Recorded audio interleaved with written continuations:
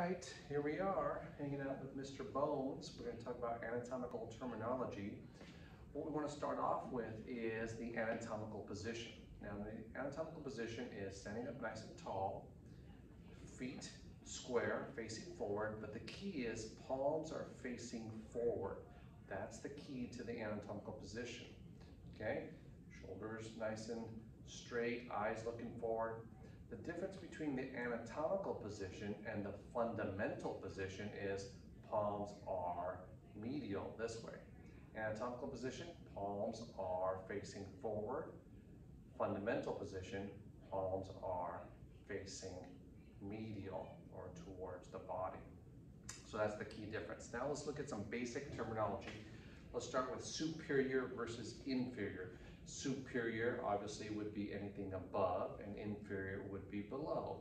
So an example would be the skull is superior to the pelvis. The femur is inferior to the rib cage. So superior versus inferior. Now let's do anterior versus posterior. Anterior would be towards the front, posterior obviously towards the back. The sternum is anterior to the heart, right? The heart is posterior to the sternum. So anterior meaning front, posterior meaning back there. The ones that students sometimes get a little confused with is proximal versus distal. So let me give you the basic definition of proximal versus distal. Proximal usually means closer to the trunk, okay, and distal means further away. And it usually references two components. So let me give you an example. If I say that the elbow is distal to the shoulder, that's correct, because the elbow is further away than the shoulder. Proximal means closer.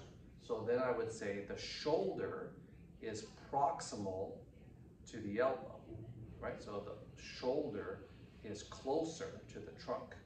Usually we don't use proximal and distal with the trunk itself, although you could, but we usually save it for the extremities, okay? Now, let me give you another example. You think about this. The hip is proximal to the knee. Do you think that's true? The hip is proximal to the knee. That is true because it's closer. Does that make sense? Okay, so keep that in mind. Another term is medial versus lateral. Medial meaning towards midline, lateral meaning outside. So let's start with the sternum. The sternum is medial to the shoulder. That would be correct. But the shoulder is lateral to the sternum, okay? So those are some terminology that you would probably want to get used to. Superior versus inferior, medial versus lateral, proximal versus distal, anterior and posterior. Another one that we use sometimes is superficial versus deep.